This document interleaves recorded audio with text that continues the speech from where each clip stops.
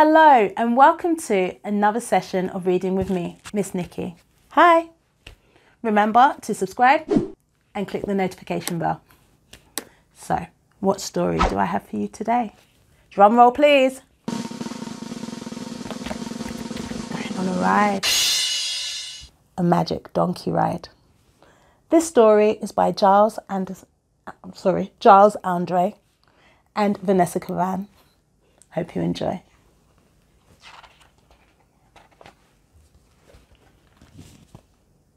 Treacle was a donkey with a coat of golden brown, and he lived beside a river on a farm just outside of town.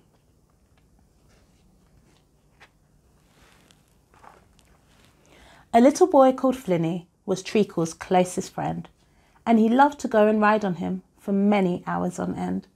Now, the funny thing with Treacle, which perplexed poor Farmer Jack, was he never let the farmer take the saddle off his back.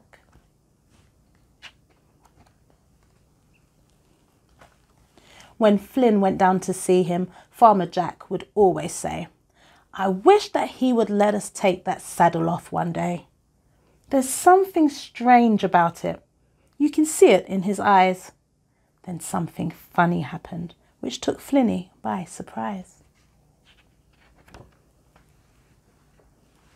Treacle nudged his elbow, then he winked at him and said, "Meet me here at midnight when the farmer's gone to bed." Flynn was so excited that he didn't sleep at all. The kitchen clock struck midnight, so he tiptoed down the hall. Then he rushed across the valley and he waded through the stream. The starlight glittered brightly like a starlight in a dream.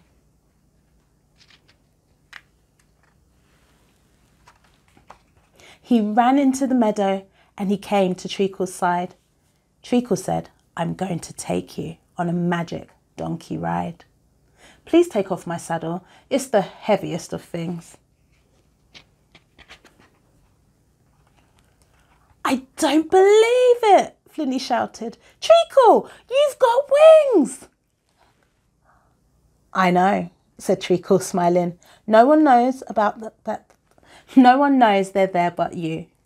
Now, if you climb up on my back, I'll show you what they do."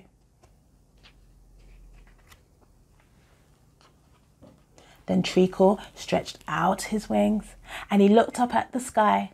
"Let's go," he shouted merrily, and they began to fly. The warm night breeze rushed past him and his cheeks began to glow. Flynn looked down from Treacle's back and he saw the farm below. The fields, as they flew higher, sparkled brightly with the dew. Then streams and meadows, hills and towns came looming into view.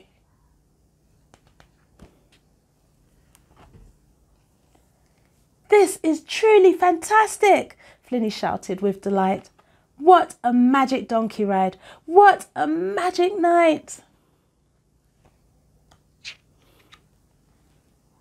Then Treacle landed softly and he turned to Flynn to say, "I only keep that saddle on to hide my wings away.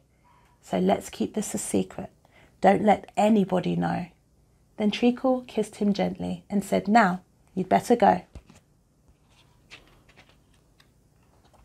So Flynn put back his saddle and he patted Treacle's head.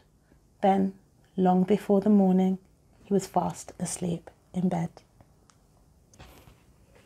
The end. Did you enjoy that? Where would you fly to? Maybe you go soaring high up into the sky.